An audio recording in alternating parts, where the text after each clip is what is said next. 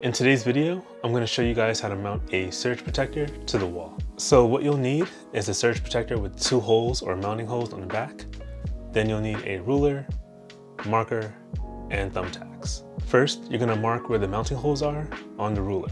Next, you're going to find a spot on the wall, and using the ruler, you're going to mark the wall to match the marks of the ruler.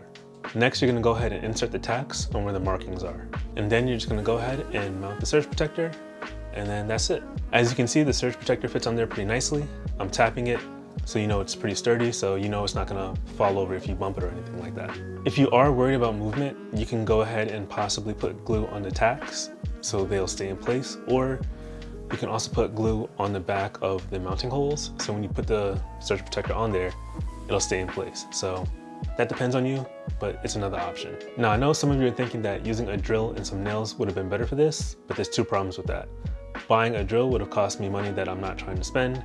And let's just say if I want to go ahead and move the surge protector to a different spot on the wall, once I remove the nails, it'll leave 2 big holes that I'm not trying to deal with.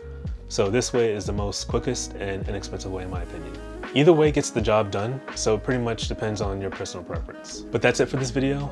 I believe I was pretty straightforward with the methods, so I don't think you guys should have any questions, but if you guys do, leave a comment down below and I'll get back to you ASAP. Like always, thank you guys for watching, and I'll see you guys in the next video.